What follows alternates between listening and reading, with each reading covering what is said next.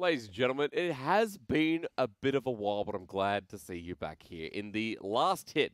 But not just that, this is the last hit here for the LPL as we are fast approaching finals, the end of playoffs, the regional gauntlet, and of course the end of the season as we head towards Worlds and look for our top 4 seeds. I'm Asterix, I'm your host, and it has been a pleasure to host all throughout the year and get to this final point. However, I would be remiss not to invite and tell you who joins me every single time. It's Dagda. It's Lyric. You boys looking fresh. I like the wardrobe selection today. We changed once because, you know, the shirts weren't blending. They weren't mending. I thought also slightly creased. A little bit creased. I thought mine was a bit too creased, but you guys said no. I'm kind of thinking I should have listened to myself, but we're going to go on with it anyway. We can't have any second takes, and if you need to go to the bathroom, now is not the time. Just letting myself know especially. So, how have you been? It's been a busy couple of days with playoffs back to back. But it's not even just playoffs. Like, it was the split obviously ending, and then we were straight into content. Then we're into playoffs, and then we're into TFT mode as well because we're casting that. It's been a bit of a hectic couple of weeks. At least TFT is kind of like a break though, right? Like, Jordan, you and I were talking about this. Nothing's busy compared to spring, man. Oh, yeah, true. Even this playoff period with the content is nothing compared to even just the regular split itself. And I think it's a nice way to round out, though, that considering that things are getting busy again, and it does feel like that spring period where it's back to back to back to back. And then we're going to get towards finals and regional gauntlet and that big 4-day burst period, and we're going to be like, what a year it's been. Because it's only been 4. A lot of people forget it was 6 in week 1 of spring. And then 5. Sorry, it's 5. Yeah, he wasn't. Oh, you weren't here. That's right. Yeah. So it was 5 of us in week 1 of spring. And then, obviously, due to COVID, LPL had a massive break of almost a month and a half. And then when we came back, it was only the 4 of us. Yeah. So it's incredible. I know we're kind of tooting our own trumpets, and I've started this, but it is actually incredible to see that we've made it all without. What was your stat again? How many best of 5s or best of 3s? So even to be spring cast? was 89, Yeah. best of 3s, but I counted that as series, so some of those are best of 5s. Yeah. And then summer was almost 60. Yeah. So we almost did 150 series just on the English broadcast. So imagine if we're doing 7 series days. each, essentially. Yes. Jesus. So we actually did a lot. So props to you guys. I mean, for joining the LPL and coming in and like getting thrown in the deep end a little bit. I just assumed that's like trial by fire at this stage after your year last year as Oh, well. true. I mean, like, it's just like, hey, you joined the LPL here, just let's go. You're going to be working 24/7. And I know this wasn't really built up to be like a casting episode because we do have a lot to talk about with playoffs today. But just quickly, Jordan, I mean, this is your first year of casting out of coaching, and you've been thrown in the deeper end than I guess the rest of us. I still remember talking to Clement when he brought me on, telling me like he expected me to drown. He was pleasantly surprised. It actually turned out to be pretty good. Yeah, because in a way you do feel like a junior Clement Chu. I've been saying it all week long. So you remind me of him. You played Cled on the Rift not only 30 minutes ago as well. You know, it was my my ode to Mr. Chu. Yeah, we're going to pay our respect. But speaking of paying respect, let's get into the show because I've designed a awesome last hit for you here today. And considering that we're returning to form, we also have to talk about V5 and look at the V5 temperature check. Oh, God. As usual, we would normally hype this one up, but considering what we've just seen, and unfortunately against Suning they dropped, the temperature check I've put in is ice cold. I'm sorry, but I think that's very fair that after what we hoped and expected, that V5 have dropped the thermometer a bit. Yeah, it's kind of like what's cooler than being cool. It's Ice cold. cold. It's just Look, it has been great. I disagree. Like to me, V5 were like a nice hot cup of coffee. You know, like all split long. It was nice, it was relaxing. Now maybe it's a bit iced coffee, but it's still nice. It's still like warm and endearing. Good for and you. I still expect next split to be like a nice hot cup of cocoa so to come right back in. All right. I don't think a cup of coffee makes you sad for 2 days in a row after you saw them lose. Coffee's meant to spring you up. But that's also why it's so amazing. That's how you know this team is the best team ever because their loss just at the very least, I can say proud to be on that journey from 0 to 16 all the way to this summer split. the journey is still not over. Like next year is coming, Okay, and all we're right. going strong. All right, we'll turn the show into 2021 then. Who's gonna win Worlds next year will be V5. And as always, to add on to that, V5 greater than LEC. Do I need a drum roll? Surely with this loss. Can we take out if we take out the Suning game? Yes. If No, we put even in the Suning game, I don't know. Add in the Suning game. They are better than us. Really? There we go. I don't That's know. it. I thought this would change I it. think they've No. missed. You really are the yeah. Messiah. Yeah. Dagger? I don't know. There was a lot of mechanics that weren't really going too hot in Yeah. that suiting series. Caught out a lot of times. It One really didn't series look great. versus like 3 Which months is why of I said, work. can I take of out the work. Sunni one? You don't need to take it. I'll just add it in, and it's still better than LEC. Well, look, I don't know whether to disagree or not, because being the scribe of V5, as you know, I have had accomplishments made by the Messiah over there. What was our conversation last night? That he's jumped between every single hype No, train hang that on. has started. He's on the LGD hype train Yeah, now. true. look, yeah. look, here's where I started, right?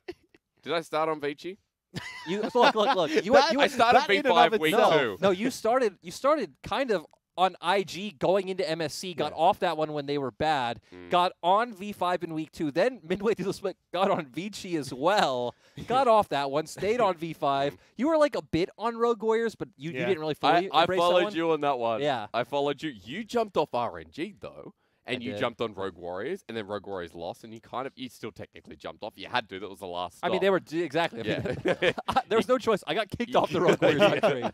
and then now you're on V5 the whole time, so I don't feel like I'm the only one. And you, I've been sir. LGT since the start. Well, I was fourth place To LGT. be fair, I never So, got yeah. off like the V5 hype train. Yeah. Like it was to me, it was always V5 and RNG. I could have multiple tickets. I don't have to be on one train on one day. I think that's physically impossible. Well, now I'm on LGD, and that's absolutely okay. So, Dagda, what was your final answer? Sorry, V5 greater than the whole of LEC?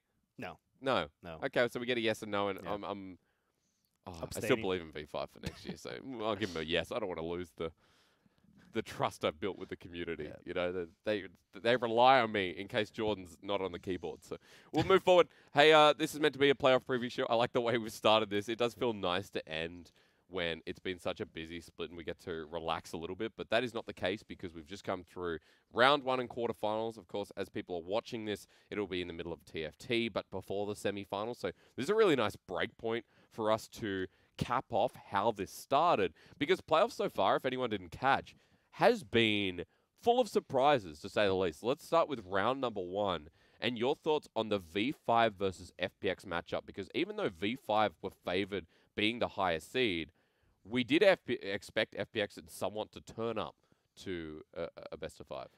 I wasn't overly surprised. I didn't have the highest of hopes Really? for FPX. I've been really disappointed with them for a lot of the split. And I think actually I've been saying, I don't know if I've actually said on broadcast that I really didn't want FPX to win that series. I don't think they deserve to move on in playoffs. I think there was the growth that we've seen out of V5, the way that they were able to play at the map stage, just how good they looked on the Rift. It felt right that we kind of had that passing of the guard. And I'm glad that we did see V5 overtake them and kind of still keep themselves rolling. But yeah, I wasn't fully convinced by FPX coming in and still haven't. I think it was a bit surprising because, I mean, that series even could have went to 5 games. It honestly should have went to 5 games based off just how Duimbi was playing. But yeah, I'm surprised they weren't able to pull through. It was Gimgoon's TP in the end that prevented them from being able to get that game 5. But still, a 3-1 scoreline potentially would have been 3-2 is where I expected it to be. V5 was definitely the better team coming in, but it was just surprising how much the other members of FPX weren't able to step up with Duimbi. It was disappointing because, you know, Yep. you expect getting into a best of 5 situation, FPX then turn into, I guess, what we saw semifinals at MSC, but even beforehand in 2019, best of 5s for FPX were one of their strongest straight with how they were drafting, how they were setting up their teams, and how flexible someone like Duimbi was, and the rest of the team could follow suit. Yeah, and it definitely felt like it was kind of Doomby versus the world on that team. It really did. And I was disappointed with a lot of the player. Like Tien hasn't been having a good split That was at not all. that was not World's MVP jungler Tien. I No. mean, it hasn't been like that for That was like a while. that was Gimgoon's worst series since being subbed back in. That Yeah. was LWX's one of his worst. And Crisp Nautilus was horrible, which is sad to say. When he's played 18 games of the champion no, we this got split, to 20. I'm pretty sure we got to oh, we 20 got to by 20 playoffs. Yeah. So, but exactly that makes worse. the point even worse. So. It's disappointing when, again, like the best in their role throughout, like Crisp was known as the best support in 2019, or at least one of. Tien was the best jungler. Gimgoon played a role that we've all talked about, and, you know, Khan had the fluctuation top lane as we could change styles. Duimbi was a top-tier mid laner as well. And you can't honestly say that anymore after what we've seen in the best of 5. And there's a lot of concerns after watching that series that FPX, now guaranteed into regionals, as we'll talk about a little bit later, are not the team they once were. And I think my concern started to come up when they had to sub Gimgoon back in, when they were just like, hey, look, Khan can't work. We don't know how to try and make this team sealed together. So instead have Gimgoon come back in. And they had some good series with Gimgoon where they were able to find these fights. Especially when Gimgoon was coming in on flanks. And honestly, like, compared to their playoff performance, I was nearly kind of like, hey, how about we go back to the Con Gimgoon team where LWX was out sick for the day? I'm surprised they didn't actually sub him in game 4. With Con, they beat V5 in the regular split. Yeah. Yeah. So, and again, V5 struggle against teams that can control side lanes very well because of how V5 overcommits to one side. And they didn't do that at all. So it was pretty surprising. Because I was going to ask you about stylistic difference coming into this series and what you expected with the two matchups going through with drafts and anything on the top of your head you want to add. Oh my God, those drafts! Like I came in once again because me and Rob have been talking about it for weeks about Lilia, about how she looks pretty useless to us. But I've talked to a lot of pros. A lot of them are on the Lilia hype train, thinking about again how much damage is going to get. Because they first picked on Red Side a couple of times for TN. The first 2 games. Yeah, but it did nothing. It was pretty worthless. They kept picking Callisto. It seemed like they were trying to big brain, like, okay, SamD's great on Callisto, we're going to take away Callisto. And then they kept having it in, like, the worst matchups you can have. I think they had it against Caitlyn one game as well. And it's like, what are you going to do? Yeah. And they just got destroyed every game. And I also remember that, like, speaking of Lilia, TN had that one big moment. But, apart from that, there was nothing to see from this pick. And the amount of times they prioritize it, you're like, well, you got to let this go and actually get on with the series. Yeah, and I want to go back to what you were kind of talking about is like playing through side lanes. I honestly kind of expected them to. I know we saw a little bit of it with Gimgoon, but I wanted to see FPX try and play through that side lane, try and exploit the fact that V5 do overextend. But the biggest issue that I've seen on FPX's side is that even when they have compositions that want to try and play through side lanes, they end up using them instead to group as 5 and then using, like, say, Twisted Fate as like a damage dealer instead, which oftentimes it just doesn't make a huge amount of sense in the state of the game at that time. So I kind of disagree on this one. I know we actually like talk that. about it. I don't. I think when you got the Twisted Fate there, they had so many opportunities to actually shove out through a side lane, start to get shit damage, and actually force a 5v4. There was like 2 or 3 situations where I saw like Doingby would TP to a side lane, not actually get anything from it, and then just Destiny to a team fight. I love how creative it is because you can see that teams don't know how to react optimally to those plays. So I remember the most prevalent one. I can't remember which series where he does do that. And then the enemy top laner goes and reacts instead of just staying grouped at the dragon they're about to fight for. So they still are able to force a fight and force picks with numbers advantage. And it happens almost every time. I think the way they use TPs, though not efficient, is creative and has won them a lot of games. I mean, creative is a word you'd affiliate with FPX anyway. In terms of V5, though, coming back, because we will talk a lot about FPX later in the show when we do mention regionals. But for V5, running into this matchup, we talked heavily about the story being early game, tempo-based compositions. We saw some fluctuation. It was either game 3 or 4 where V5 were diversifying their draft quite a lot. Orianna Ezreal game, I think it was game 3, but yeah, they showed both styles. They showed, they could scale. Actually, they kind of didn't, now that I think about it. They picked the champions, but I remember... But they were still very tempo-based. First Rift Herald, yes. They were still fighting with, like, Orianna on last chapter and Ezreal on tier and pickaxe, and they didn't care. And they still out-mechanicked FPX and won. Because the thing is, Rob, we've obviously talked about, like, how FPX played in 2019, how they attacked bot, how they were based on tempo through snowballing, LWX and Crisp or Doomby and TN roaming bot. We did also talk heavily about the bottom lane for V5 in this series. I thought it would be a very interesting matchup. I wouldn't say I was disappointed with the series overall from excitement, but disappointed by FPX's performance. Impressed that V5 held such a standard against a former world champion. And I think that was one of the big surprises for me was V5, especially as we looked at them as kind of the group of rookies, the group of kind of misfits that were coming in, their ability to perform in that best of 5 against FPX, making the smart calls, although, as we say, kind of fighting a little bit strange. But I think they were able to just, when we got to those team fights with like the Lily and stuff like that, I think this is the biggest problem that I have with Lily is that like I love how you come back. We're setting up like attacking bot. Well, take us back to Lily. It was just like you just don't have an opportunity in those fights to kind of do anything, especially those early stages. You haven't ramped up, you don't have any items, and even trying to get in aggressively into these fights means that you're almost fighting at 4.5 to 5 people. So oftentimes V5 are able to solidify advantages through that.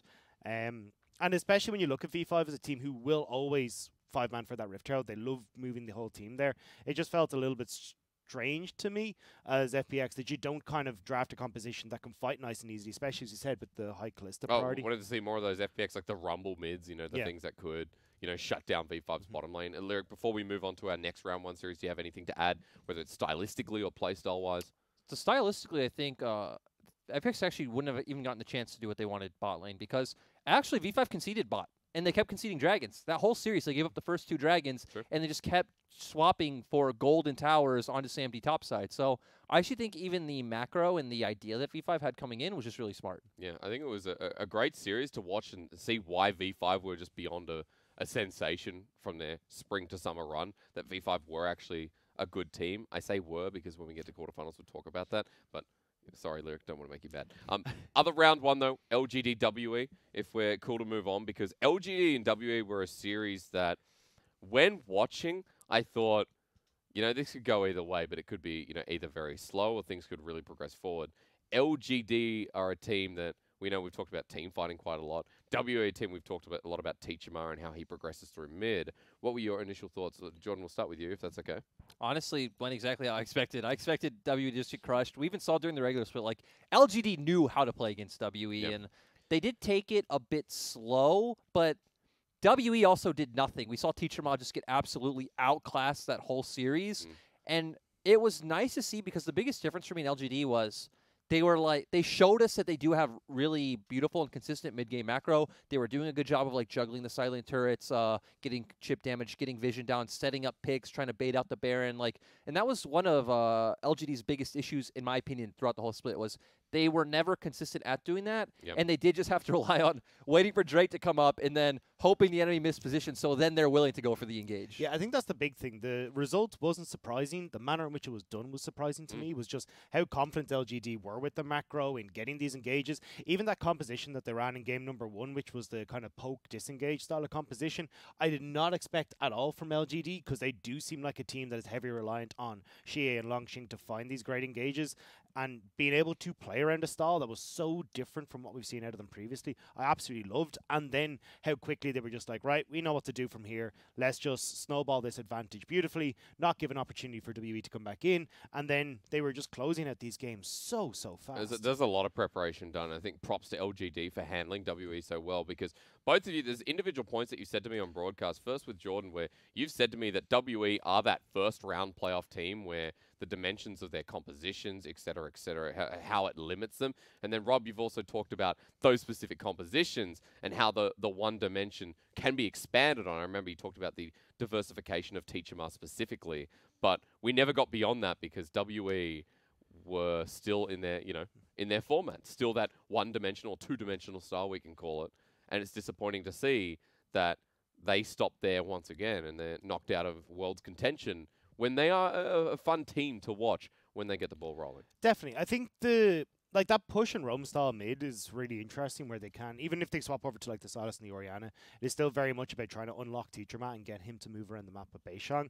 And I think Beishang as a whole has still looked pretty good. It just, with Xie and how good he's been looking all playoffs long, how good Peanut has been looking all playoffs long as well, it just felt like you never really got an opportunity for Beishang to actually have an impact in this game because you were already having Xie shut down Teacherman in the mid. Peanut was looking so oppressive on picks like the Graves. It just meant that when we got to mid game, he had nothing to do. I do also feel like in hindsight, the meta has definitely evolved from where teams that had the push and move mids aren't working. FPX isn't working. W's not working. Even V5 played like that a lot throughout the split. And now we're seeing the opposite because of how the bot lane and jungle meta evolved. Now it's a lot more about having these more either control mage mids or things like the Zoe we're seeing a ton of, right, in playoffs.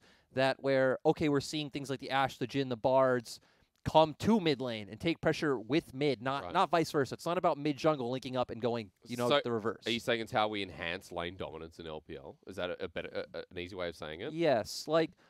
For the fact that, again, a lot of our jungle champions got nerfed, a lot of pretty much every AD carries got nerfed, which has brought things like Ashe and Jhin up to the meta. It's like that has changed the pool in mid lane because, right, things like Rumble Graves sounds weird. Like, you're not going to play Rumble with Graves. You're not going to play Rumble with, what else is meta? What am I missing? Rumble with Volibear, Rumble with Set. It's just not a strong 2v2 that works out in these early skirmishes. It's not like a Jarvan. So I think that's really changed to how we're going back to things like the Zoe. You can even see globally a lot of Azir's coming back into the meta, and it looks like it's kind of like seeping in with players like Rookie picking up the Orianna. Once again, not a champion that wants to push and move out of lane. You'd prefer for your team to come to you. So it's kind of interesting to how the meta has shaped up, has kind of helped teams like Suning really do much better. And I think as well, that's kind of why we're seeing teams that can have a support that roams a lot more Yes. work out a lot better. So, like, WE, we saw Missing trying to move out a little bit, but certainly, like, Mark, at least the early stages for LGD, in the games that he played, was getting out super early, moving mid with this Leona. Like, you'd see him level 4, level 3, mid lane, and then actually getting picks, getting kills, and grouping up with Peanut. So, I think that kind of, like, just bouncing off your point is what makes the big difference here for LGD, is especially if they, like, they just go Kramer Ezreal. And then it's like, cool, we're just going to leave Kramer bot. This is the guy that we just want to leave the farm up anyway. He'll be sitting off in this every single time LGD play, it is pretty much just about how do we get as much gold as possible onto Kramer. It's like, okay, we're going to make a play, bot side of the map. He is like 70% first terror participation, like the highest in the whole team. They'll set him up with turret plates and first turret gold. Then they'll put him into either mid lane or actually rotate him up towards top lane to He's just a nice pick up a fail bunch of safe, CS. right? Yeah, exactly. With everyone else so active on him, Kramer's always that fail safe that The amount of rolls in. times I've seen Peanut level 3 gank bot is set, which is like very uncommon. Even when their lane is the one pushing it, like he'll still go in like the enemy tri brush if they're on red side and try to set something up. It's just insane. Like it just shows how much they are playing to set up Kramer. And how well Peanut is playing as well, as a side note, especially against WE. Before we go into the quarterfinals, is there anything you want to touch on for LGD WE? Because round 1, again, pretty much as expected if you were looking at recency for teams like V5 versus FPX. And if you looked at LGD WE throughout the end of the split as well. I just want to say this is a highlight reel for Shie. Like, even in the games that they lost, Shie's Orianna was insane. I know, yeah. He should have the pent on Silas. The Orianna wasn't real. The Silas, the Silas was like amazing. Yeah. And he's just been playing out of his mind. He has his like set few champions that he just plays so well on, and it looks like an S tier mid laner on like a hand-select champions. And when he doesn't get them, I still think he's like pretty much A tier, right? So he's just solid across the board. And even, that's the thing, I think it was actually, maybe it was Munchbuzz I was having this talk with, but it's like, what do you ban against LGD right now? Because as you talked about, like, Shie's got the Twisted Fate, the Silas, the Zoe that he all looks absolutely incredible on. Then you look over at Peanut, you got to get rid of the Graves, you got to get rid of the Nidalee, like, the set as well. You're starting to run through it, was it yourself? We could talk about it more when we get to the IG series, but man, you need to ban Nidalee and Twisted Fate. Like, I don't care about the Zoe, I don't care about the Silas. Ban the Nidalee, ban the Twisted Fate. That first pick, Twisted Fate is a fun note to talk about as well. Gentlemen, let's progress forward. I want to come back to V5 because after beating FPX, of course, they went into the quarterfinals versus Suning. And a lot of us, I think, was it Munchball's the only person who predicted Suning? Out of us, yes. Out of us, yes. Because V5 were built on the hype. But not just that, V5 were built off the momentum of FPX, and I thought, oh, this is the run. They're going to get to top esports. They ran into Suning, and I think to be critical of V5 for the first time, I think this split, V5 played some of their worst League of Legends, and Suning played some of their best, and I would say most consistent League of Legends. So they kind of swapped paths as to what I was personally running into the series with. I think you could see the prep that Sony had to put in. They really knew how they wanted to play against V5. Like, Jordan, you've been talking extensively about this. Hey, you know, V5 will group to one side of the map to make a play towards a tower to try and get a structure for themselves.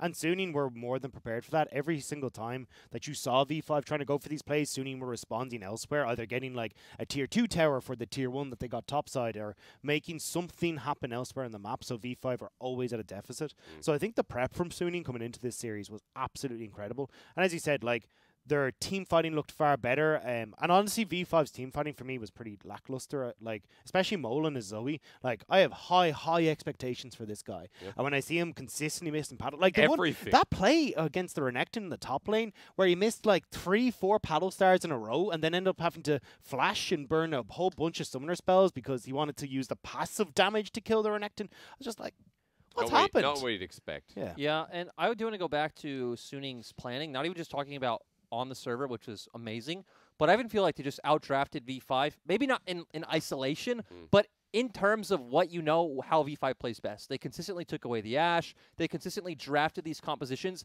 that did much better in the early Rift Herald fights and in the early Dragon fights, because as we saw against FPX, even if V5 drafted Orianna Ezreal, they're still going to fight you for that first Rift Herald. So I feel like even though those team fights V5 played pretty badly, especially well, this was Mole's worst series. I don't even just say like all year. It compares to some of his worst spring series. Remember, I think it's even worse. Yeah, I think it's even worse. Like, it was because the thing is, he made bad decisions in spring when his team was bad. He played mechanically bad this series. Like, again, he was missing everything. His Orianna game was absolutely horrendous, and that's when you could tell he tilted. But I feel like even compositionally, like, V5 weren't set up to win against what Suning drafted, where V5 are strong. And it was weird because they were trying to change up their play style. We saw when they put Bubu back on the Lucian because he looked amazing on it against FPX. But they tried to commit resources to him. Ben was very smart. He took Electrocute in the matchup. He bought double threaded Dirk and realized, hey, they're going to keep 2v1ing me, but I'm always going to take one of them down with me. On Jace, He got back up in the matchup, and I feel like the winning thing for Suning was their prep. Their prep, their draft, how they read V5 was flawless. And also, again, coming back to Suning having some of the best performances of their life. I mean, Bin versus his old teammate at Bubu. SOFM played better League of Legends than I've seen in a long while. Remember, he was on Snake for a very long time. And coming to Suning, we're like, well, SOFM has dropped down the tier list, but this gives him a bit of new light. SOFM has always been hot or cold. Always been one or the other. He's never been in the middle, to where this series was consistent across the board. He played extremely well. Really outdid Weiwei. Felt like he had more tools than Weiwei in this series, but SOFM looked amazing. Whenever he gets Lee Sin, man, it is a highlight reel. He just finds the perfect angles to get those kicks off to set up for the team well. And I truly believe this was the best series Suning played all year. And that is amazing for the fact that it was the highest pressure moment there was. Yes, it was do or die because if they lost here, chances are they wouldn't make playoffs with the way things have gone in the bottom side of the bracket. Huanfeng also massively impressed me. Regionals. This series, I think when we saw, we were chatting about off. I'm not a big fan of the Jhin in the bottom lane, and I've been looking at it. I see that you can kind of push back and forth a little bit. You got trades through the Deadly First, through the wave and all. I understand. I just haven't actually seen it really have a big impact until I saw Huanfeng on it. I was like, oh my god, actually, this is what this is actually capable of doing. Yeah. And especially when we saw it on both sides of the matchup, his Ashe looked absolutely incredible as well, where he was able to any time Mole tried to portal jump, was like, cool, there's an Enchanted Crystal Arrow straight into your face. It was really, really impressive. Let's remember the Jhin overall has been great. He played it in spring, too. He was the one to pull it out before it was meta, so it shows he's comfortable on this champion. He's got a lot of pocket picks. Remember, he's the Draven player that we still haven't seen. Against Jackie Love. You better give me Draven, please. I didn't realize. And you and I casting that series. Yes, we are. Sorry, Dagda. That's fine. Look. Sorry, you have JDG, man. I'll take JDG and LGD, I suppose. You know? But for V5 and Suning, I think while it was Suning Light versus Suning, considering all the history of these players, it didn't deliver on an individual level that I was expecting from V5. But at least we got to see the best of Suning again. Yeah, I just on the Huanfeng thing, just real quick. For anyone who hasn't read the story of Huanfeng, I'd recommend giving it a read. It is pretty heartbreaking, but it's good to see him obviously in a better spot now. But definitely the trials that this guy has overcome, and then to hit the main stage as a rookie and look as strong as he has. I mean, I think he's in both our top 4 for AD carries at the moment. Top 3. Yeah, I think it was basically Huanfeng and Jomung for me were the two that I'm trying to swap back and forth between. There's a couple, but either way, he's been absolutely insane. I said it against V5. I said in the broadcast, this guy's the future of the LPL. This guy is a Uzi, Jackie Love caliber player in the making. Yeah, the highest of ceiling possible, I think, at this point. V5 Suning, we are going to move on, gentlemen, to quarterfinals of IG and LGD, because on the bottom side of the bracket, a lot of people thought, it's IG. They played a best-of-3 against Vici at the end of the split. It was chaotic, IG style. It was pretty average, but that was Vici at the end of the split. It was the last day. They weren't going to move from third. They then run into this best-of-5, and IG were a bit all over the place, Mr. Dagner. Yeah, I mean, drafts were all over the place. Their gameplay was all over the place. There wasn't really anything that looked good. Their draft in the past has been all over the place, but isn't it just topped by the quality of play? So I think what annoyed me was against top esports, when they actually said, all right, lads, we got to take this serious, their drafting was really good. Really, really good. They outdrafted top esports in both the games that they won. In the best of 3. In the best of 3, the regular split. Then we come into this game and they go, do you know what, herp derp, let's just pop Lucian top lane for some reason. I'm just like, the composition did not make any sense. That was pretty harsh.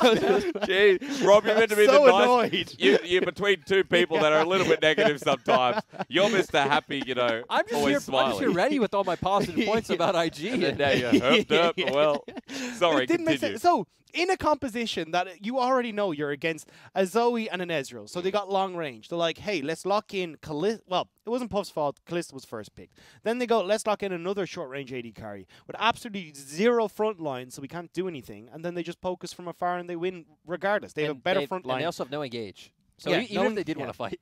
Yeah, no engage, no front line. You get outranged. It's like, where is your win condition? Limited tank shredding as Yeah. well. I mean, your win condition is snowball, which Yeah. again, IG's drafts suck.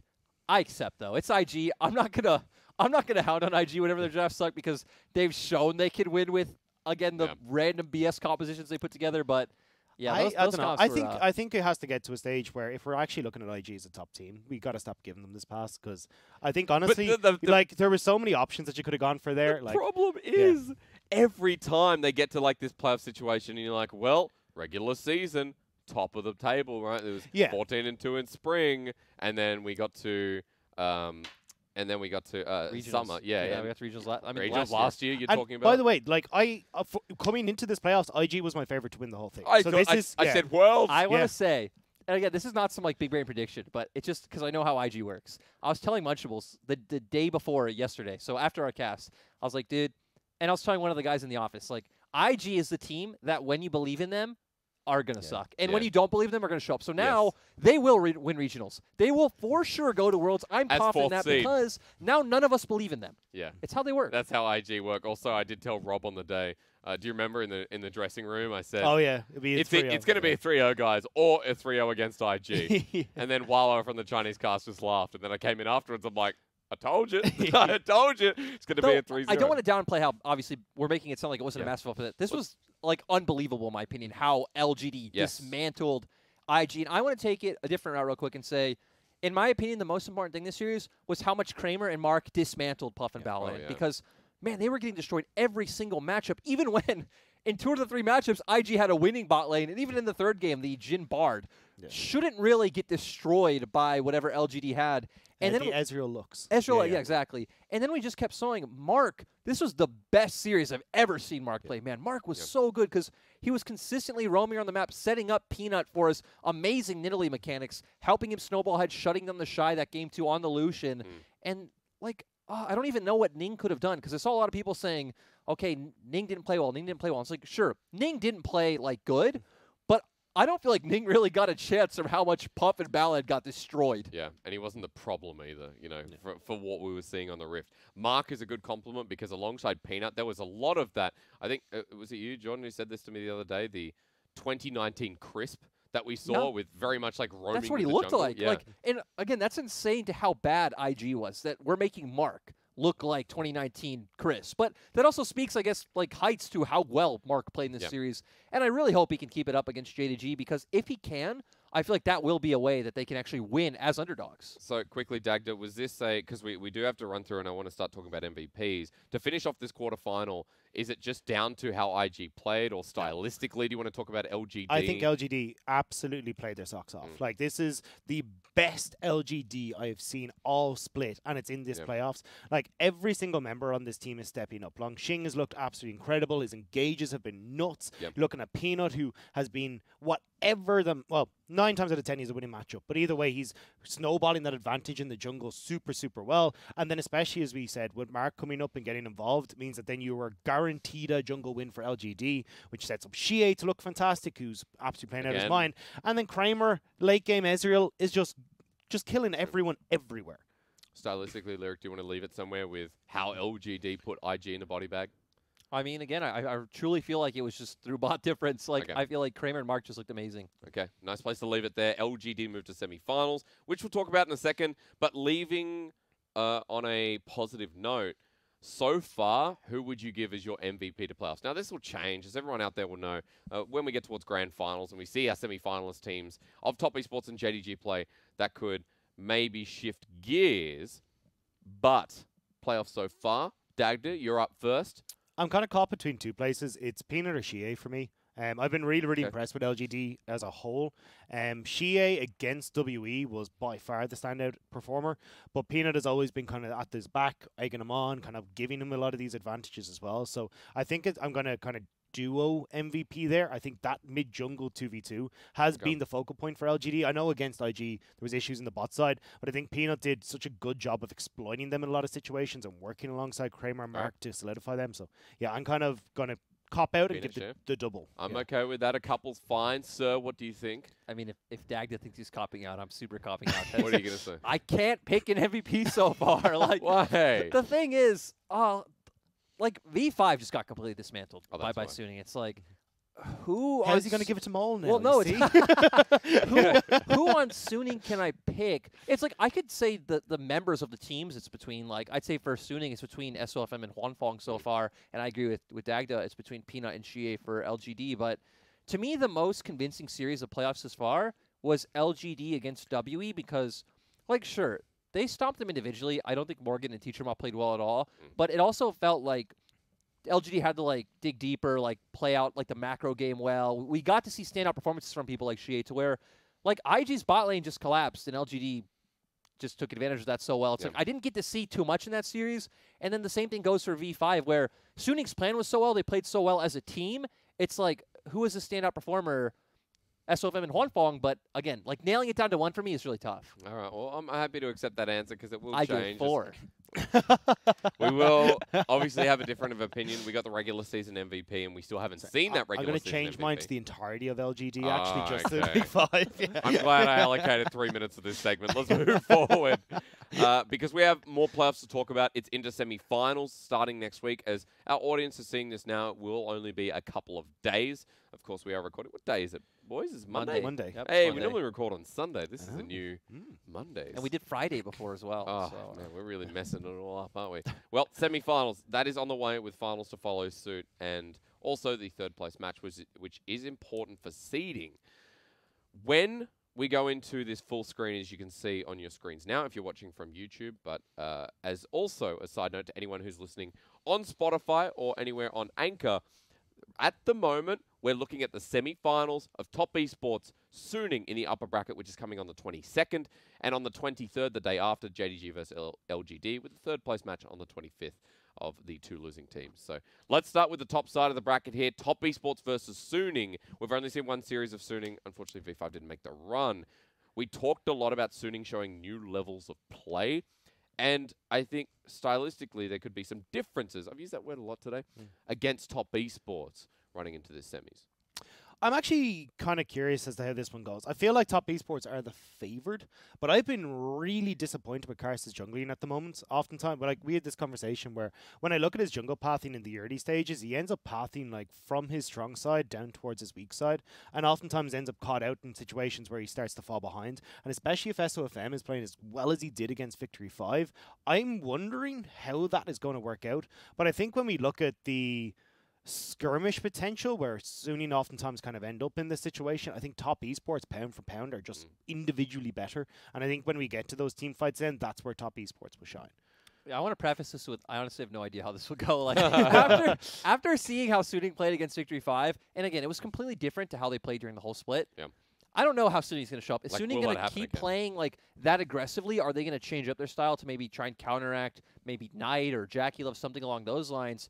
Hard to say, but I agree with Rob in the sense that, like, at their peaks, Top Esports just outskill them in every role. Yeah. Like, even Bin, who I think is a future prospect to be maybe the best top player in the region, if 369 plays like he was at the start of the split, 369 was the best top player in LPL this split. We all know the heights of Knight. We all know the heights of Jackie Love. Karsa, though not playing well really this year at all, I mean, obviously, 2017, 2018, 2019, Karsa was always a top 3 to 5 jungler in the world. Easily. So, like, the pieces are there for Top Esports, but things were looking shaky. The thing about them, though, is they're really clutch. So that's the thing that also sways to me is their individual potential and their clutch factor. It's even how they beat Suning in the regular split, right? Because Suning should have won both of those games, but Top Esports with cheeky Barons or pop-up performances from Knight was able to bring it back. But to me, this is close. Like, this is, if anything, this is like a 45-55 matchup for Top Esports from what we saw from Suning in their quarterfinal match. If they can give that to us again. I think one of the big things as well is like Jackie Love. I know this sounds weird, but like Jackie Love has been pretty inconsistent for me where he will go super aggressive in lane, he gets caught out, he gets punished, and then they start to really fall Can I behind. correct you? He's been very consistent in Kind that of consistent match. in that, yeah, fair. But I think that's where you could actually look to exploit that quite a bit, especially Anja, as we've talked about for a while, because remember I'm Top Esports.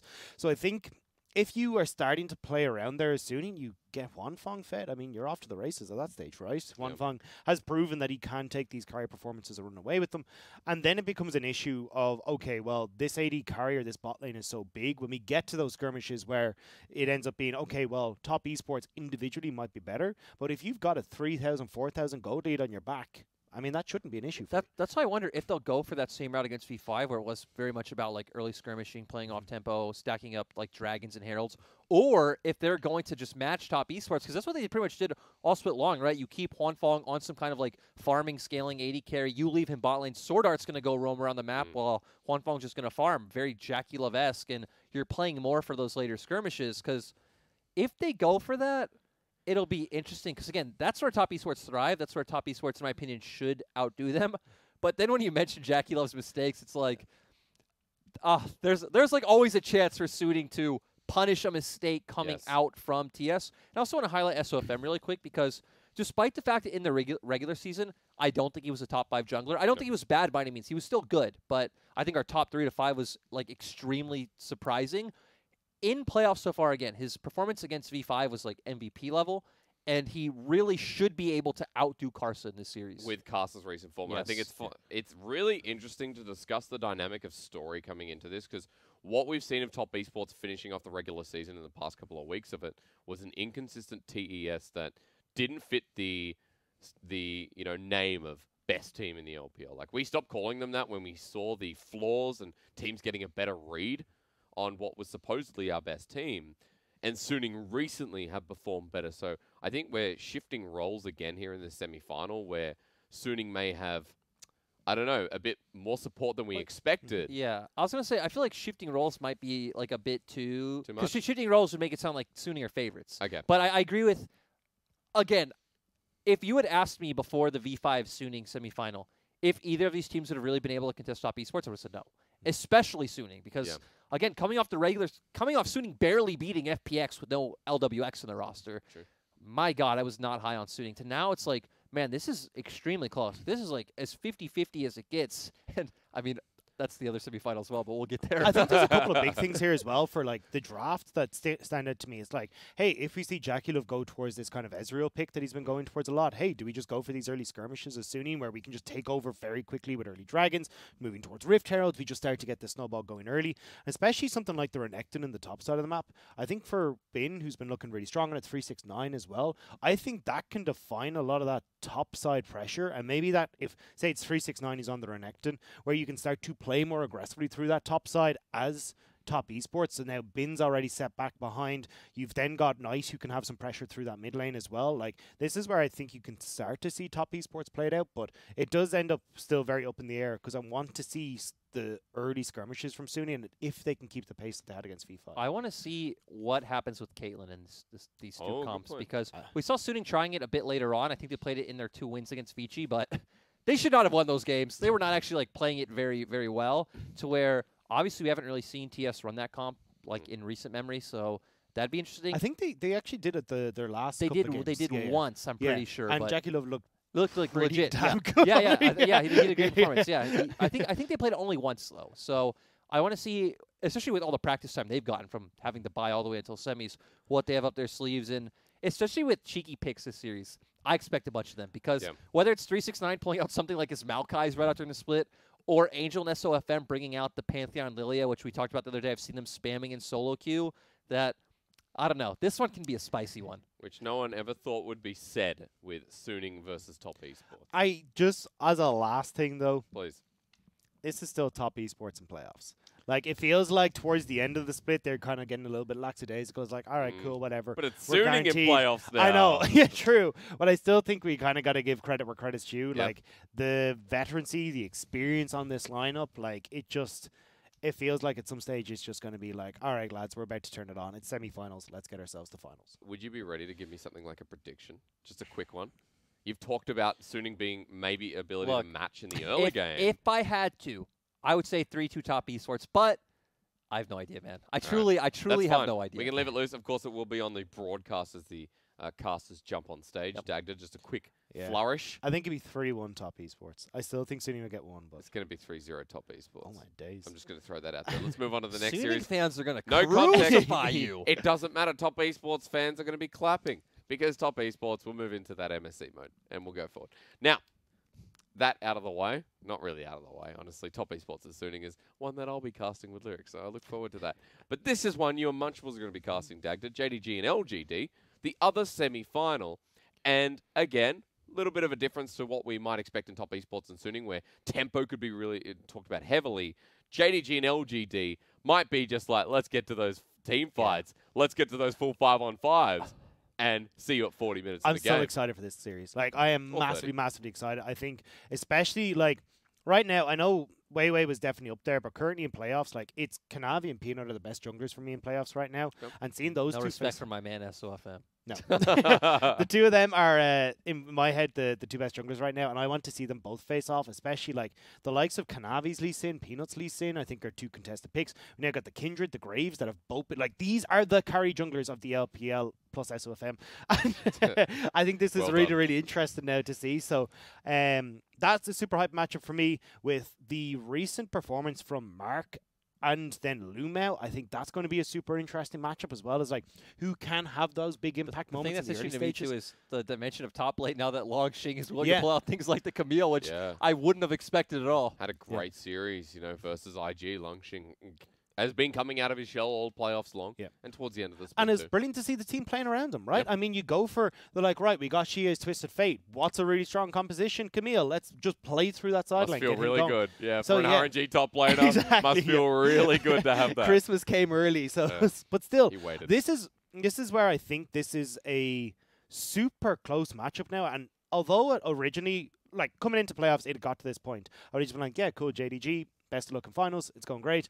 Now I'm actually at the point where I'm like, I think LGD could win this with their current form and actually how shaky JDG have looked with Lumao in lane hasn't been looking that strong. The Yagao, I think, as well, has been looking a lot worse, both in lane and out of lane.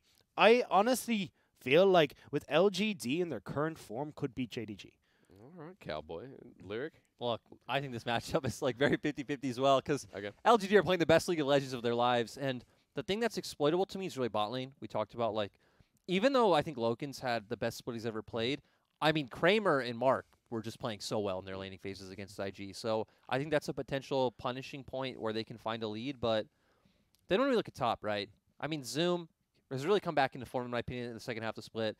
If we're just looking at second half, clear standout best top laner, in my opinion. I'm really excited to see what he could do, how he can influence the map. We've seen JDG have a couple of games where they are actually playing around him, so that's been a bit surprising. And with Peanut playing so well, I think I'd still edge it out to Kanavi because, I mean, heck, you were the one really on the Kanavi hype train, Yeah, split more so than me, pointing out like how good his play's been, especially on champions like the Lee Sin. So the big thing for me here is more so that Kanavi, I think, is...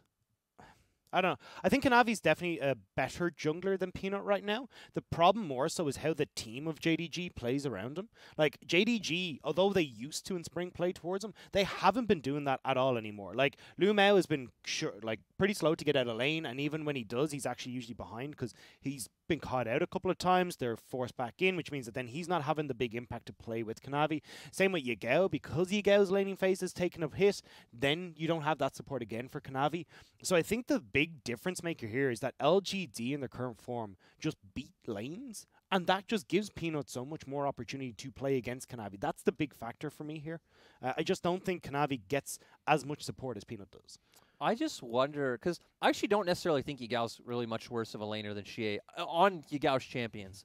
But now I'm starting to think, I wonder how it's going to affect JDG with the Syndra nerf, because we've seen a lot of teams pretty much get off that Syndra boat, and to me that was a very consistent champion for him to fall back on. And, you know, he's had some good games on things like Silas, but definitely nowhere near the level of, right, the Syndra, the LeBlanc, the Azir, things along that line. So that's a point I'm scared for. The one edge I'll truly just give to JDG is their team fighting. Yep. I even think even in the series, their previous two series, LGDs, that they never really had to go team fight on equal footing with the enemy team. They almost always had an advantage at that point. So if JDG can get to that point, I think we even talked about this early in the split. I think we were comparing JDG and V5. When JDG against most top teams, I think stacks up so well in these team fights. I think Zoom plays such a good not even just frontline, but like a disruption role so well, being able to zone out those backline carries, give room for Loken to be that big team fight carry.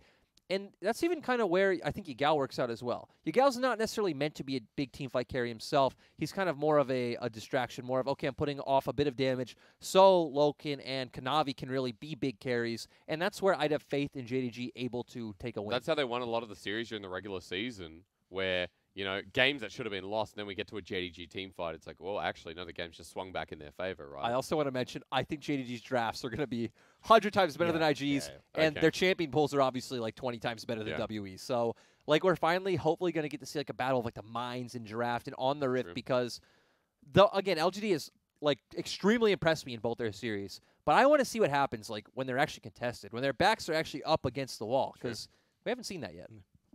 Rob, I'd like to ask you one question here, and this question aligns with the other. As we get towards the end of this segment for JDG and LGD, thoughts about where you're putting your, what was I going to say, put your money where your mouth is. We have no money.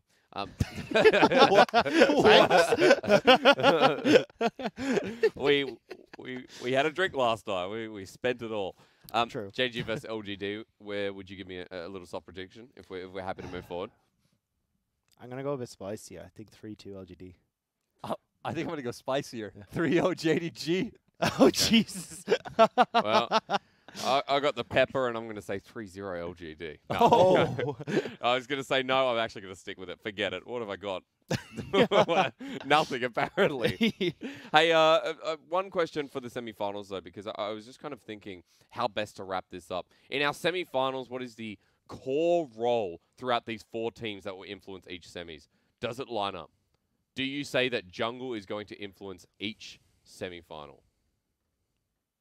I mean, by default, yeah. But I think it's kind of hard. It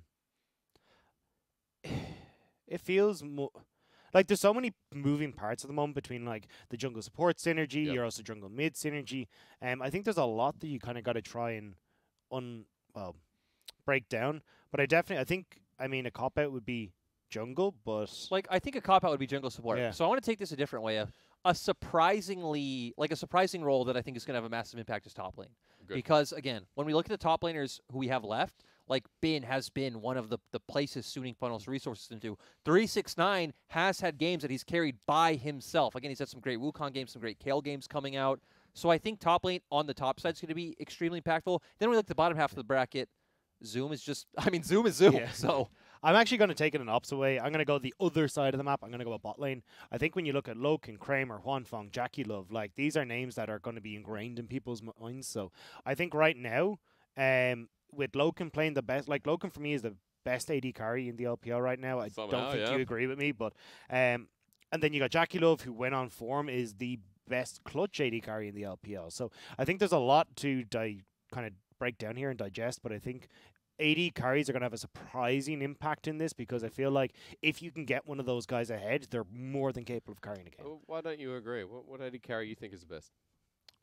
my top 3 is probably Huanfeng, Zhomeng. Oh my God, who am I missing? I know I had one more person above Logan. Love. Oh, Jackie Love. There we go. That one was easy. What about left in playoffs though? Of our 4. Probably Huanfeng. Okay, so Huanfeng, you'd say Well, you think.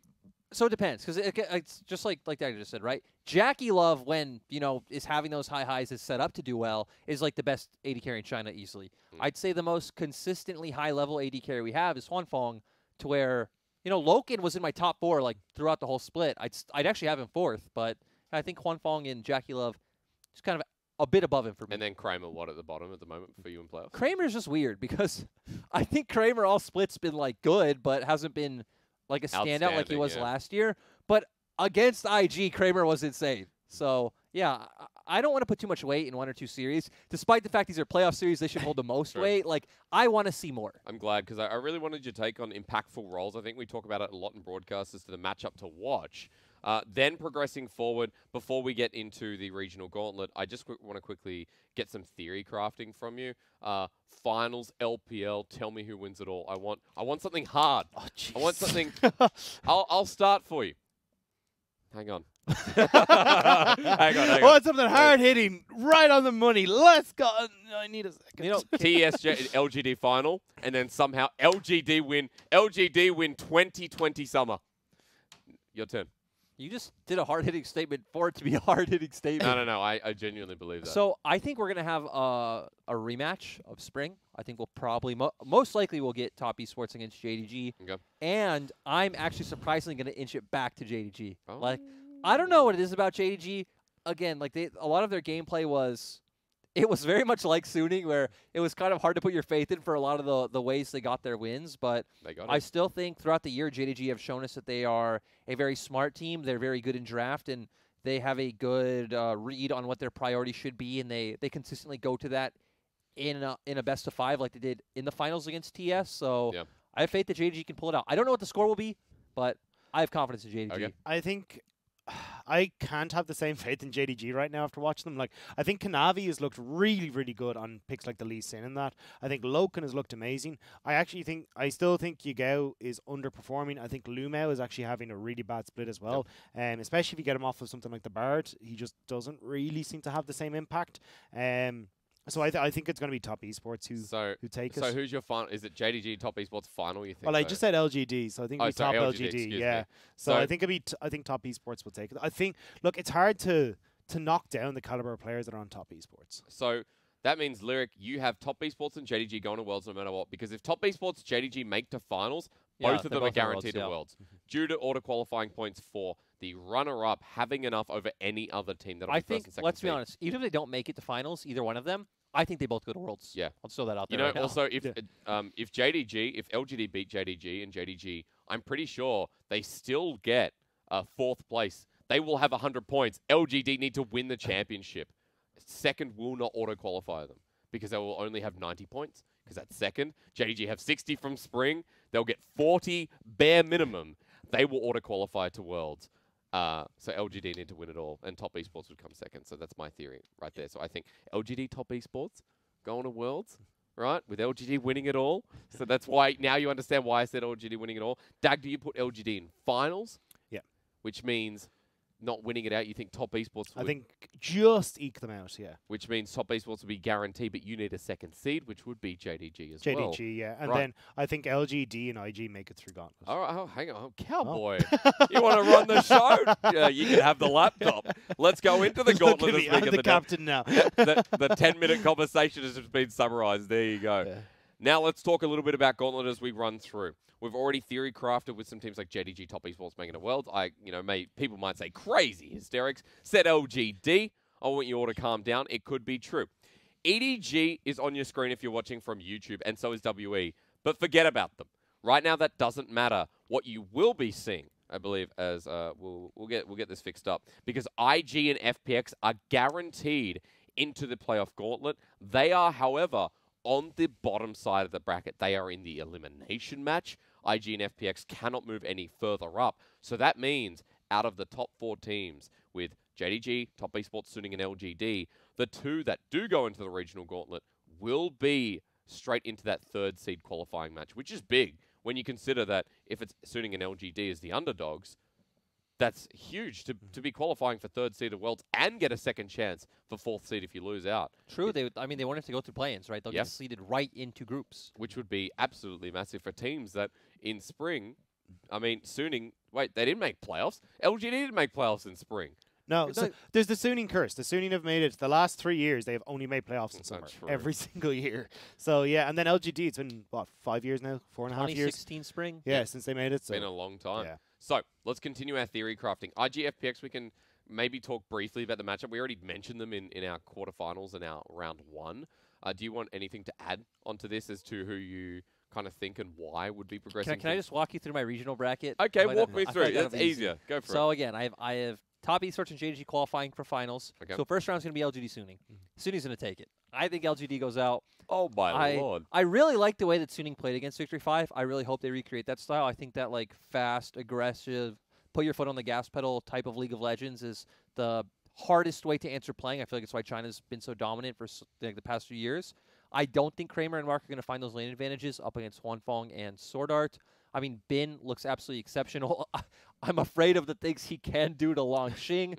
And despite the fact that I do think Peanuts looks better than SOFM, I think SOFM and Angel will be able to like hold that aggression. I really like the way that Suning were performing in early skirmishes, so I think they'll come out ahead, maybe like a 3-1 scoreline. Suning are going to Worlds. All right. IG are going to beat FPX. FPX just look bad. Like, the thing is, even with IG getting 3-0'd by LGD, it's like, man, FPX don't look like they have any idea of even how to play on this patch or in this meta. Again, drafting the Lilia, continuously taking the Kalista into bad matchups. They mechanically aren't playing well. True. It's going to be Duinby against the world. And when you're Duinby against the world facing Rookie, like, I'm sorry, but... The other world. Exactly. I don't think there's any chance. I expect a pretty decisive win from IG, which is a reverse of our third-place match from Spring, actually. Yes, it is. And then IG will beat LGD. Hang on. All right. Well, you gotta explain that. If it's 4th seed qualifier, Yeah. if it's left to LGD and IG, what, just because of Look, IG? kind of. I said it before. I honestly feel like IG are a team who shows up when people don't believe in them and when it truly matters. You know what most. you're saying is IG make it to the very last match of the Gauntlet once again, second year in a row. Yes. What would the scoreline be? Another best of 5 that goes to 5 3-2. games? Yes, I expect Oh a my 3-2 God. a 3-2 final against LGD where hopefully, I don't even know if they're going to keep using Battleland, but again, to me, as long as they can show up that bot lane, whether they're going to do it through reinforcing with jungle pressure with Ning getting down there earlier or something along those lines, they're going to draft smarter because I agree, like, Yeah. a big even though I'm fine with IG's drafts in isolation, like throwing that it's an IG caveat, you're not going to win with those drafts up against legitimate teams. True. So they're going to need to go back to, like you're saying, that top esports where they were drafting really nicely, very coherently. And if they do that, I don't think they're just going to get shut out in the early game like they did against LGD. And if they don't, I mean, we've seen the clutch factor come in from IG's members so many times. So, Suning and IG. Okay, so Suning is the highest. It would actually be kind of hilarious. But at this point, just a heads up for our audience, if it's IG or FPX, whoever to progress through, because one has to go through the 4th seed qualifier, they can't get 3rd seed. It's only 4th seed. Yes. So we are going to potentially Play-ins. have a world champion at play-ins as 50% chance, unless LGD/Suning can beat them, or if it is a team like Top Esports. But again, if it's Suning or LGD that go through, one of those teams have to win the championship. Otherwise, runner-up with the way things have gone, unless it's Top Esports getting 4th place into 80 points. All I know is you guys made me realize how anti-LGD I am. I've realized. I will just quickly clarify this. If Top Esports get 4th, Suning or LGD can get runner-up, and they will auto-qualify. Top Esports need to get 4th, though, just so everyone knows. But if JDG get 4th, they're in no matter what. So JDG, if they're in the finals, they qualify. If they get 4th, they qualify, unless it is Top Esports in that final to come 2nd. Was that good explanation? I honestly feel like it's just simpler to walk through our individual brackets. Anyway, so you put JDG, Top Esports, Lyric going in again. Sorry, Top Esports is first. Yep. Sorry, no, JDG's I have first. JDG first seed, Top Esports second, Suning, and then IG. Which I just love. Thank you so much. Now, Dagda, because So- by the way, I'm going to do one of these as well, because I just throw you guys off. we need you to Oh, have I mean, one. I've been saying things about LGD. Of course. I can't end there. Dagda, you're up. How do you top this? Run me through your bracket. I think it'd be top JDG. Yeah, because you put LGD in finals. Yeah. So if They if still end up in the 3rd the seed, but they Gauntlet. will have the highest seed, so I believe Yeah. greatest side selection. So either way, it's still going to be Clarify. top moving forward, JDG moving forward off of Yep. championship. Well, top winning JDG off of championship points. Then it'll be LGD versus Suning in that top of the bracket for Gauntlet run. I think LGD win that. The reason I see it is I think with Mark having that impact in the roaming stages, I know Sword Art does it a certain amount as well. I think that Mark and Peanut have looked so strong, and I still think Suning have looked good. I just don't think they've looked as good as LGD. I also think Peanut is a better jungler than SOFM, especially when we look mechanical-wise. So I think that duo between the jungle and support is going to look a hell of a lot stronger. And when I've seen Suning actually start to fall behind, that's where they've really started to struggle. And everything, like the clock just starts to break. There's screws and bolts flying everywhere. And I think when you got Sword Art has shown that he can get caught out of multiple positions, SOFM is the same. And I think at that point, that's where it does start to fall. Mr. Kramer. We are paging Mr. Kramer. Have you seen him? He actually hasn't done so anymore. Dude, In the last in playoffs. several series. Neither has Sword Art. Yeah, but still, I mean, look, I still think that overall, I think that LGD, even when you look at that mid lane, I think Shie has performed a hell of a lot stronger, especially in playoffs. Buff. I think even in against- regular split, like yeah, again, again, Angel's over been Angel. way less. Exactly, and then as well, I think. I mean, yeah, I will give top lane over towards Bin, but I think especially if we're going to start, I think that we won't see the Twist of Fate in Italy. That was something that we didn't want to Yes. talk about that we didn't get to.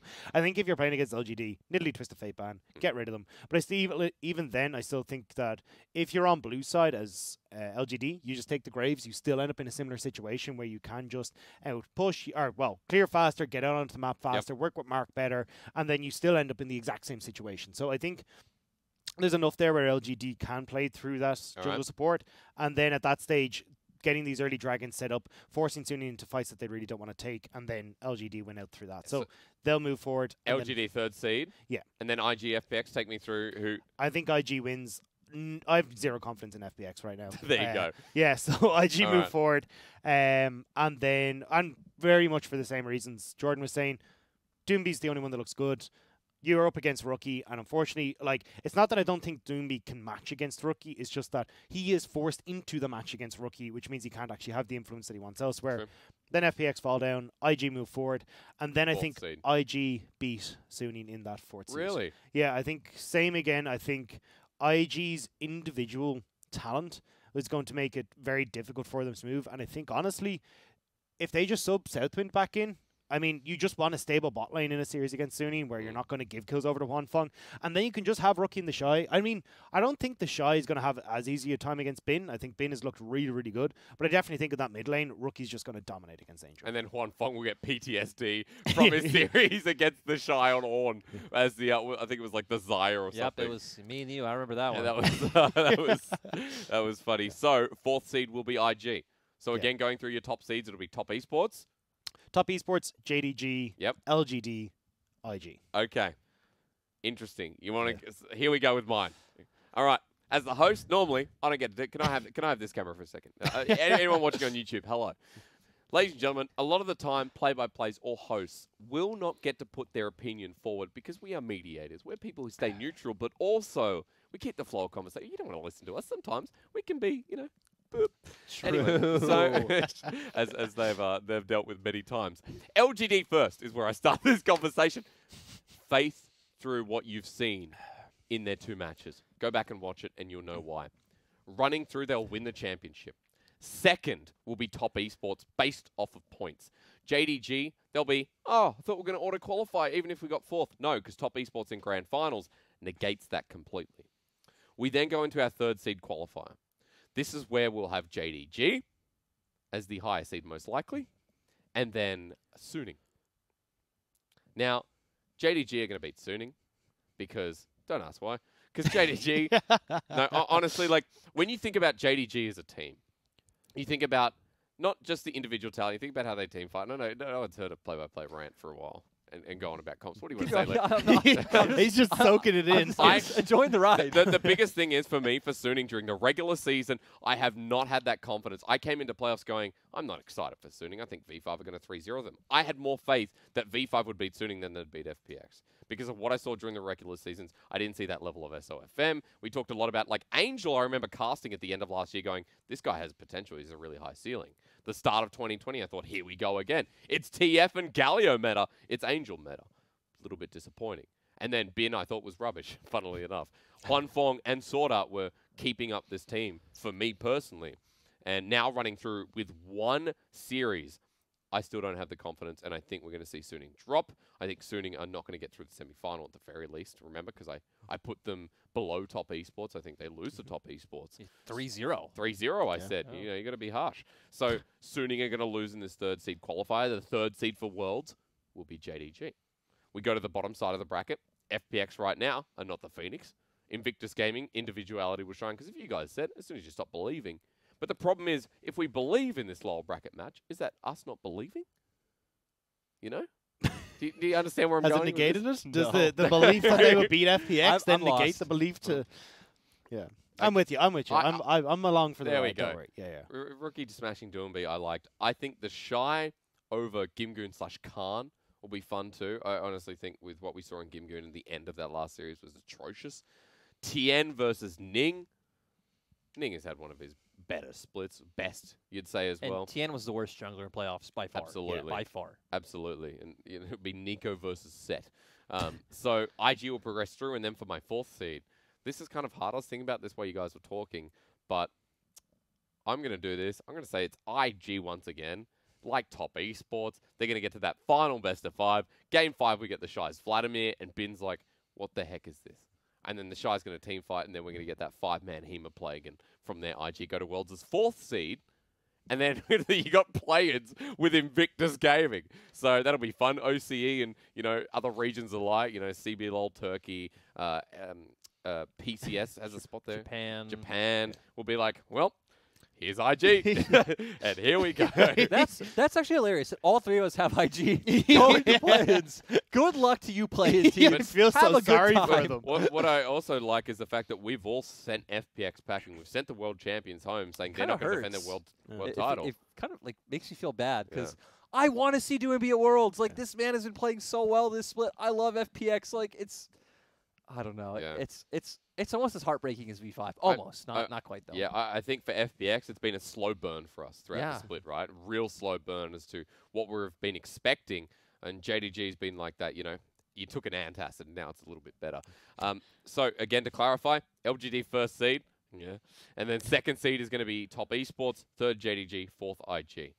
Either way, I just want to also point out the teams, our top 6, is still, even with IG and FPX being the biggest question marks at this point, I think we'd all agree, is incredible to state the level of talent that we've had. I even think top 7. Like, I think you still add V5. I think, like, the level of our, like, pretty much every team excluding WE. Sorry, WE, but... That's all right. Like, Joe's not here. Yeah.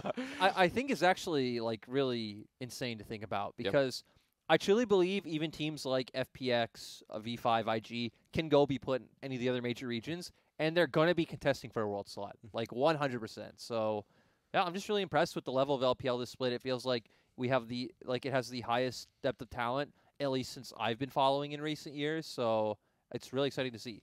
I agree, and I think a lot of that is thanks to the rookies that we have who came in the split, like Jumong, Huanfeng. Like, there's so many names that have just risen up as rookie talent. Sam D, PP God. Like, overall, the new talent that has come in has just pushed us so far ahead. And now that they're really starting to, I think it was Munchables who said it was like the changing of the guard. Like, it really does feel like now we're getting, okay, well, the FPXs, you've got to do better, guys, because we've got this new blood that's coming in. They're hungry. They want to push forward. And that's what we're seeing here is them overtaking these guys that have been staples for so long. It's so funny because, in a way, FPX were the new guard coming in 2019, right? Like, Tien finally got a starting roster. Doinby's been in the league for a while, so he's the exception, starting in QG Reapers. Almost went to Worlds in his first year. Gimgun on the back burner of FPX is, I guess, the franchise player. I guess Eldabis and Crisp had only been playing for a year in the LPL. That's true. They were in the 2018 version They've been together for a while, but yeah, they're kind of rookies in the LPL. You know what's like really insane that puts it in perspective for me? Is, at least for me, teams like OMG and E-Star were like 13th and 14th in the league. But I have Xiaoxi and Curse in top 5 in both of their respective positions. And it's like, man, like the fact that we have players like this at the bottom, players like Xiaoxi, who, isn't technically a rookie, but is an LPL rookie, has only played even one more year outside of LPL. Curse as well has had very few stints, last summer. Yeah. So it's insane how good our newer players are performing. And he had to adapt, not just on Xiaoxi as well. I mean, they have to adapt to this region. LMS, very different playstyle to what happens in the LPL and PCS, I guess, now as well.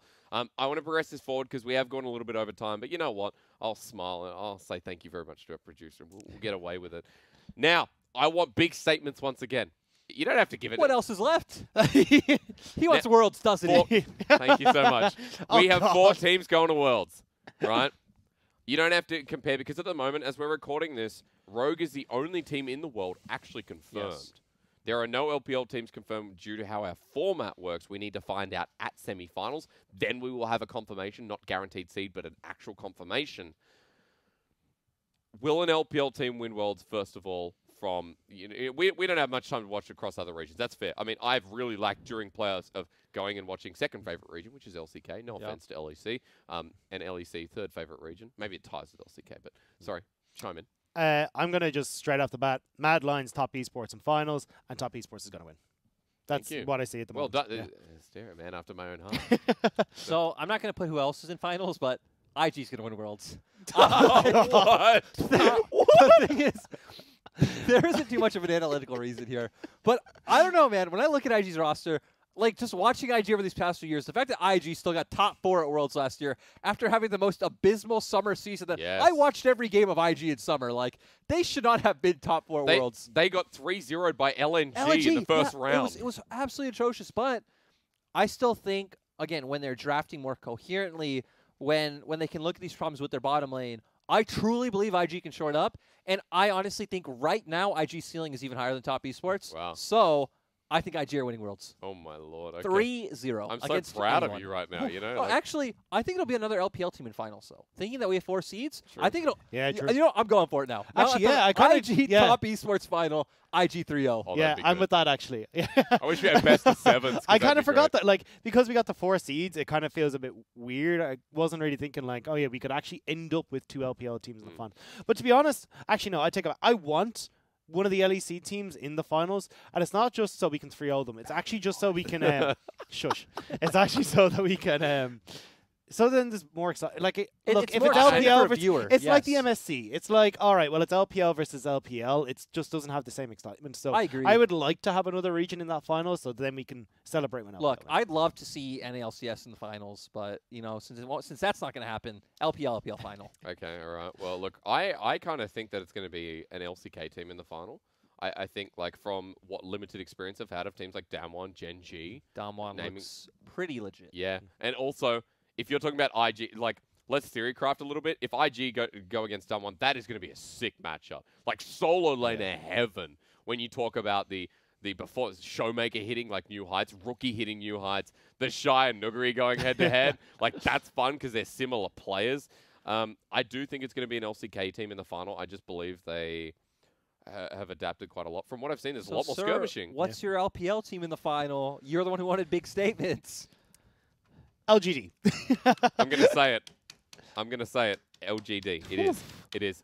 It's LGD or top esports in that final. I'm just going to say LGD with the momentum. You know, I have really flip-flopped. I've realized. I've gotten on this train. Yes, you have. I've missed I the don't even stop. know what train you're Have you- on at this I was stage. watching How I Met Your Mother, and you know, there's the relationship highway as an example, right? And the exits, you know, 6 hours, 2 days, 3 weeks. I don't feel like you're on a train. I feel like you're in No. like a spaceship off somewhere else. there's no going back at this point. It's going to be LGD in the finals, and oh my, it's be Peanut versus an LCK team as well.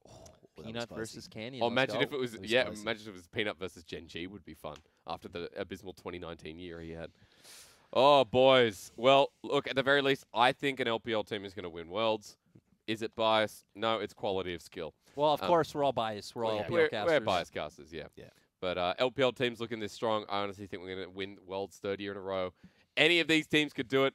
LGD is what I'm going to say and how I'm going to end the show. But imagine if it was someone like Suning or whatever. Wow. Respect Suni. Don't or whatever then. No, okay, all right. With how I'm saying about LGD, imagine if it could be Suning. It could be Suning. The whatever is a filler word, and leave me alone. It's how it works. But, ladies and gentlemen, playoffs are going to be steaming up, and I'm glad we could have this conversation. Gentlemen, you have a couple more weeks remaining, and then we finish off LPL absolutely completely. Again, I thought I was going to say a couple more questions. I'm I like, was, I was pondering this the other day, actually. We finish off our Summer Champions on the 27th, where, like, for Europe Summer Champions on the 6th of September. me and you have talked about this a lot. Yeah. LCK's 3rd seed is determined on September 9th. Like, Yeah. play and start the 25th. So, We're finishing, because, rough. you know, normally LPL's the team to finish last. yeah. And every it's year. always the rush here for, you know, the players in the LPL to go overseas. Now, of course, Worlds confirmed in Shanghai. It's awesome. Yeah. We're based in Shanghai. Also awesome. And us finishing a little bit early, time to ponder, and we get to, you know, watch the other regions finish off. I know, Lyric, you being from CBLOL in the past, we'll get to enjoy CBLOL. I'm actually just looking at the date I now. actually still watch it every week. I know you do. It's tell funny. me. That's the second region I watch the most. 5th of September, the championship comes up. I get to look at OPL, which is actually on the 28th. They finish very early. Wow, they finish a day after our champion. I can't watch it. Yeah, we VODs. We got VODs. have regional finals. But gentlemen, I have to say, it has been a pleasure casting with you and being with you and, you know, basking in your presence. I love you. Well, I thought, did I not read the room I right? love- Is the temperature not there? temperature check for Lyric. Can we put that on? Temperature check for Lyric. Burning hot, volcanic. Absolutely volcanic. I love you too. I love you guys. This I has love been you a, too, guys. a great Alright. split. We're ending on a nice bit of strength.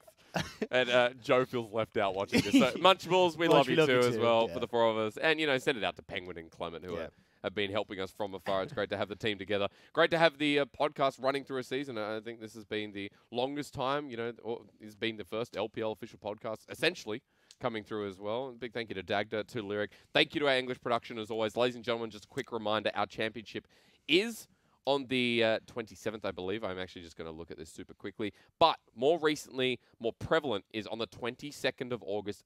As you're watching this on Saturday, we begin with Top Esports and Sooning. The day after is the 23rd of August. If people don't know how to count, that's okay. That is on the Sunday, and that is LGD versus JDG. With our third place on the 25th and our finals on the 27th of August, staying on patch 10.16. No Yone, because you guys say he's broken. But that's all, ladies and gentlemen. Thank you again to my accompanying this. I hate long goodbyes, but this is how it's going to be. If you open your door and there's a sink there, would you let that sink in? I'm going to leave you with that note, ladies and gentlemen. It is bye for now, but not forever. We'll see you next year and towards the playoffs.